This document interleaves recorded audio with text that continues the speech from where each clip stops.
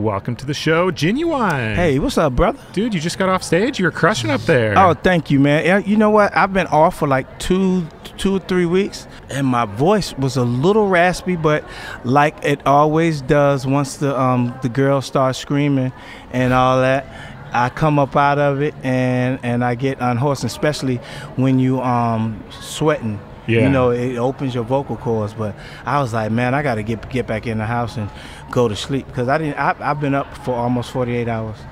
I came Why? from Phoenix today. Oh, okay, because you had to fly So in. I didn't want to go to sleep yesterday because I said, okay, I got to get acclimated to the time or whatever, and ended up getting on the plane and not going to sleep, looking at some movie. Oh, my God.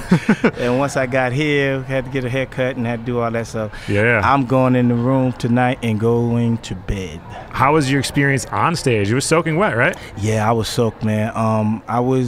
It was slippery up there too, so Yeah. I'm sorry, everybody. Yeah, I'm older, but I still can move a little more, but I was scared that I was gonna bust my booty, so I was just doing my sexy two-step. I think you crushed it. Have you always done the rose thing? Giving out at the end of the Definitely show? the roses, and I got the panties and the shirts. That's new, because you know I'm always, I started out for the ladies and I'm an end for the ladies. So that's who I do it for, man. And I just want to tell all the ladies, I appreciate you. Thank you for supporting me for 28 years. You know, I'm still gone every weekend, traveling the world. Yeah. And most people would give their right arm to do this on the level that we're doing it. So it's always a blessing, and I'm always appreciative. So thank you guys for always supporting. Yeah, absolutely. I mean, you've had a long career.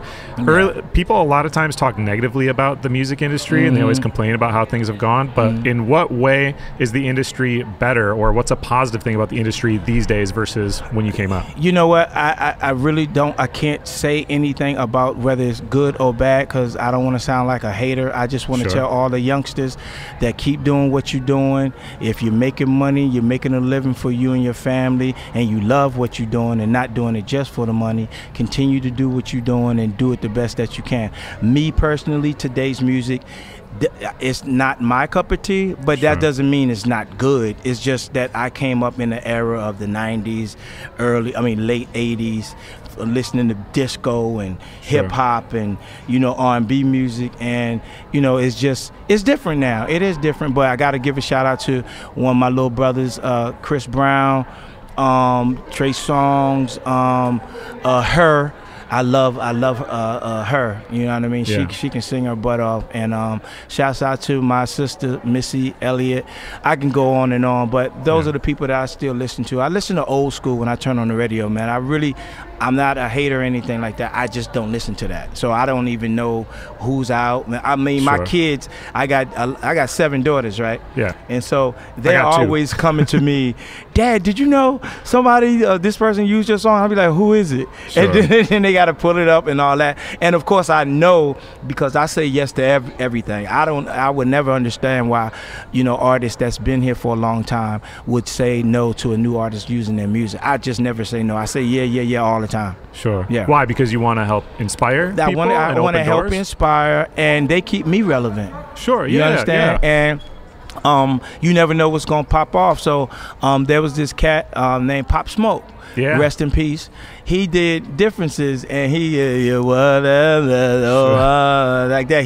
And we got an award for that, ASCAP award. So I mean, I opened my door. You know, somebody, the mailman knocked on my door, had this big old plaque, and of course it was wrapped up. And I was like, what is this? I didn't order anything. Yeah. And so I totally forgot. Again, I say yes to everything. So, but I didn't hear it a lot. But I got a plaque, man. So I'm thankful for that. R.I.P. Pop Smoke. And Rihanna, Britney Spears, all the movies that used it. It's still one of the #1 karaoke, if not the #1 karaoke song. Man, that's epic. Let me get one more out of you. What is your favorite recent memory from the last year?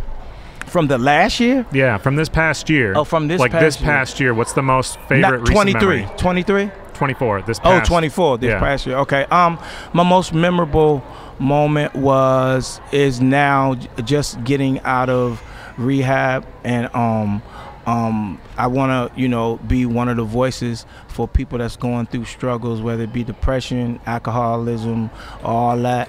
Don't be ashamed of it. I was, but yesterday was my release day. I got released yesterday.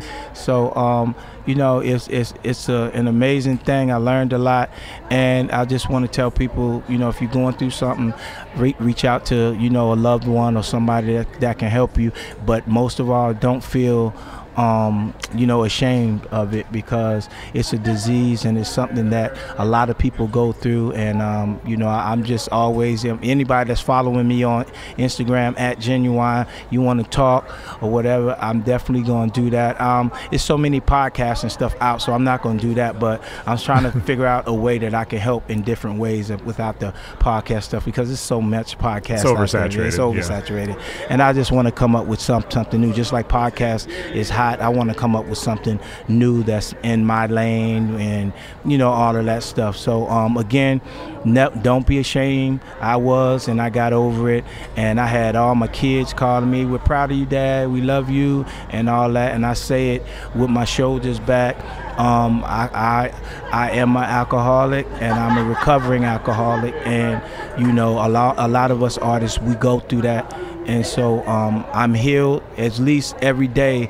I'm just taking the first step. Just keep going and keep going. Like I told my therapist, I've been gone like 3 months. So if I can go 3 months straight, I can go 6 months straight. If I can go 6 months straight, I can go a year straight. You know what I'm saying? So I multiply it like that, man. And so far I'm doing good. I don't like liquor. I don't do none of that anymore. And I'm just happy that I'm seeing clearer. I'm not throwing up. I'm not sick all the time. I'm not tired. I'm rejuvenated, and I'm happy. Dude, thank you so much for sharing your vulnerability, and thank you so much for sharing the talents with Eau Claire. We appreciate having you here. Eau Claire in the building.